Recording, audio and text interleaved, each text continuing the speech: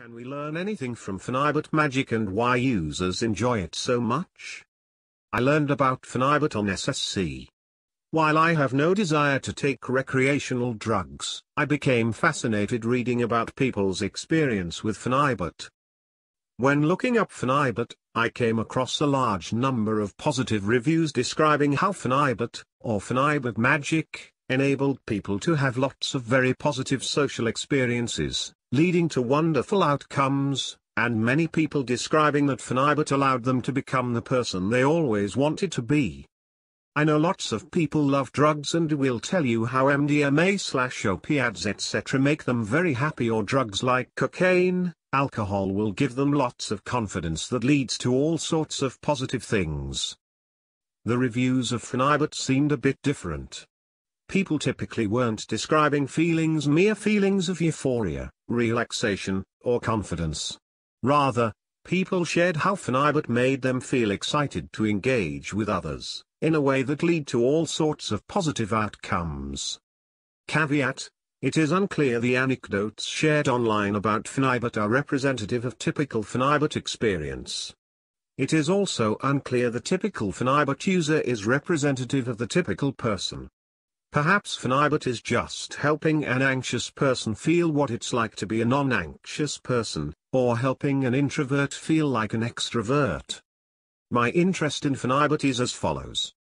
To the extent Phenibut helps most people enjoy social situations more and get more out of them, can this effect be replicated without drugs?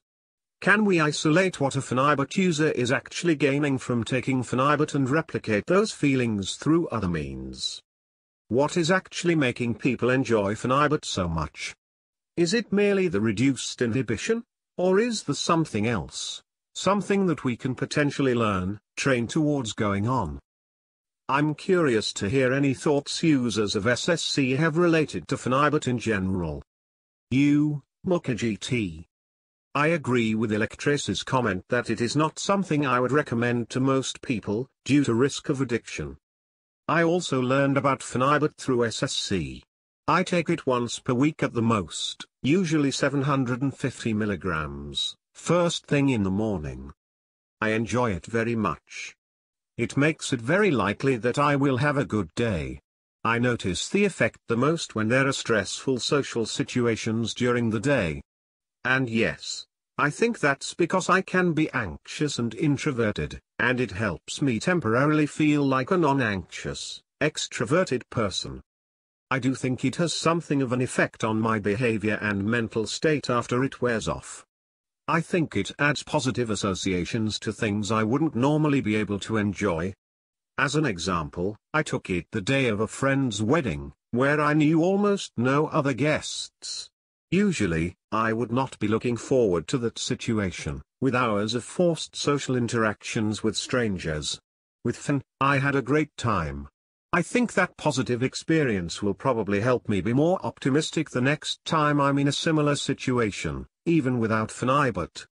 And I think that positive outlook will make it more likely that I enjoy myself, building even more positive association.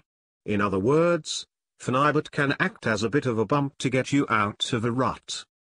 If there's anything about Phenibut that is replicable without drugs, it's that general idea of taking steps to build those positive associations, to get yourself out of those kinds of ruts or feedback loops, where feeling negative or anxious about something makes it more likely to go bad, thus reinforcing those negative and anxious feelings for the next go-round.